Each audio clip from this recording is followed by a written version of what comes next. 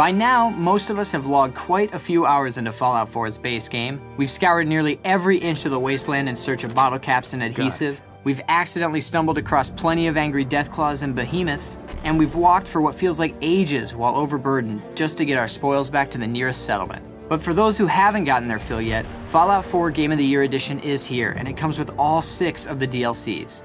So here's the lowdown, plus some tips to help you get started. With the Wasteland Workshop, you can build cages that let you capture live creatures. We're talking anything from cats and dogs to deathclaws. Once you catch them, you can tame them or have them face off in epic battles. The Wasteland Workshop also adds unique items to decorate with, like taxidermy trophies and neon letters. The Contraptions Workshop lets you use conveyor belts, scaffolding kits, and track kits to construct crazy building machines. It also adds stuff like elevators and warehouse kits. If you want to show off your loot, they've got displays and armor racks too. There's plenty of other fun stuff to mess around with, so let your contraptions do the work while you loot the wasteland. Just be sure to build plenty of generators because you'll need all the power you can get. The Vault-Tec Workshop adds a huge selection of Vault-themed build assets, but this DLC is a lot more than that. When you hit level 20, tune in to Vault 88 radio station. If you want to make your life a little easier, bring a power suit plus plenty of Rad-X. The Rad-Resistant perk isn't a bad idea either. With Workshop tied to the title of this DLC, we didn't expect it to be so big. There's plenty to do and discover in the dark depths of Vault 88, and even more to break down and rebuild. By the way, if you've ever wondered what the Overseer's job was like, here's your chance. The Automatron DLC is available once you hit level 15. You'll detect a distress signal from a caravan needing help against some hostile robots. Find them, and you'll find Ada, who will inform you of a mysterious character called the Mechanist.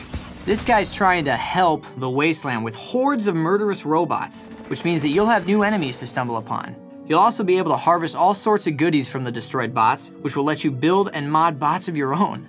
You get to choose any combination of limbs, armor, abilities, and weapons, even their paint scheme and voice. Ada will become available as a customizable robo-companion too, and depending on how you mod her, she might become one of your favorite companions in the game. Science is a super helpful perk to have for customizing your bots, and keep an eye out for some awesome new weapons. The Nuka World DLC starts at level 30 with a quest called All Aboard. But if you can't wait until then, you can head to the Nuka Transit Station on the far west part of the map.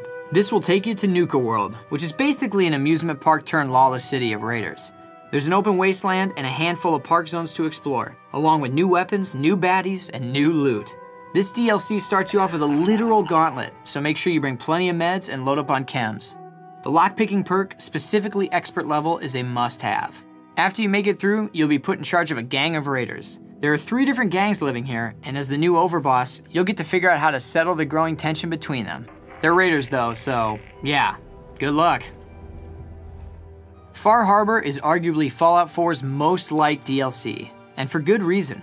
After you save our synth detective buddy Nick Valentine, you'll have the option to tune into Valentine's Detective Agency Radio, which will send you on a quest that leads to the mysterious island of Far Harbor.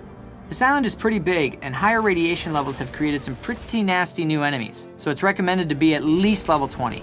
Again, you might want to bring some power armor and Rad-X. Don't forget about the Rad-Resistant perk either. There are plenty of quests, settlements, and dungeons, which means you can expect plenty of new armor and weapons too. What's interesting about this DLC is that you'll be asked questions about your character that you probably haven't considered before, but we'll leave it at that. By the way, if you're looking for adhesive, it's seriously everywhere here, so stock up. The Fallout 4 Game of the Year Edition features all 6 of the DLCs. You get the freedom to be as creative as you want, explore new areas, and take on some crazy new enemies, plus awesome new loot. So go forth, adventure, gather, and hoard.